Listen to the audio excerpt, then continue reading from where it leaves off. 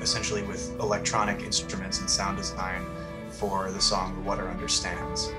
And I thought it was a really interesting challenge because it's like a lot of the Nine Horses material, it's a through composed piece, but there's also a lot of room for improvisation. And then I think we also began to apply the lessons that we learned from Water Understands to other tracks, other compositions on the record. So I think one place that I found that particularly interesting was there's a violin solo in the middle of Omega, of the title track. Comping is all about supporting and reacting to that lead voice. So the task there was to find an electronic sound, a gesture, almost maybe a cinematic gesture, that nonetheless supported this improvised live violin solo.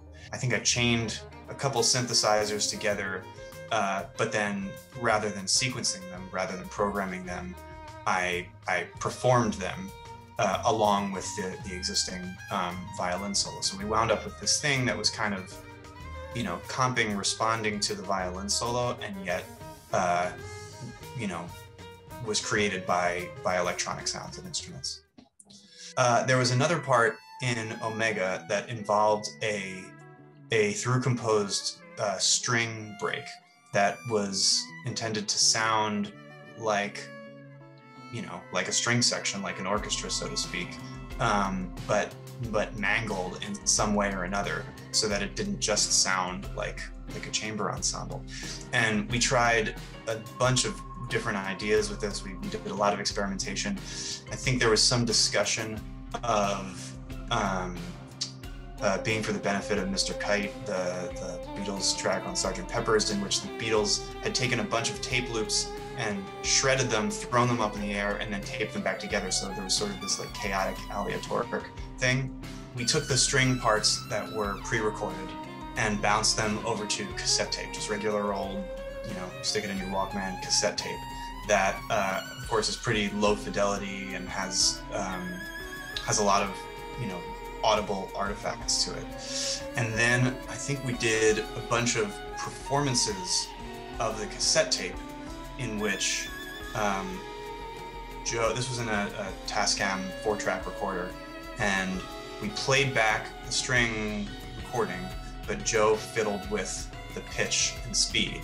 So it sounded like a string performance that was just completely, mangled, warped, some old, not naturalistic in any way. And then we took those performances, we must have had 5 or 6 of them, with differing pitch and speed and wobble and all that stuff, and dumped them back into Ableton, dumped them back into the computer, and set it up so that at random intervals, the computer would switch between those different pitched performances. And so it was almost a digital sounding recreation of what the Beatles did with Being for the Benefit of Mr. Kite, except because it was all the same source material, there was a melodic through line, and yet it was still chopped up and jumping from one thing to another.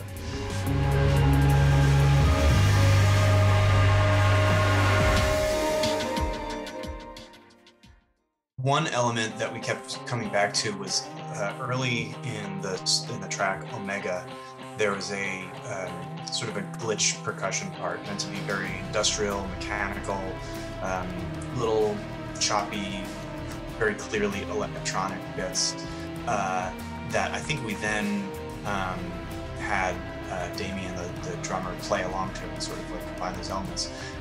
But any time that the Omega theme, this melodic motif that's happening underneath it or over it, comes back throughout the rest of the record, then this kind of choppy, glitchy, percussive element also comes back, but changed in some way or another, or pitched or filtered or just modulated in some way.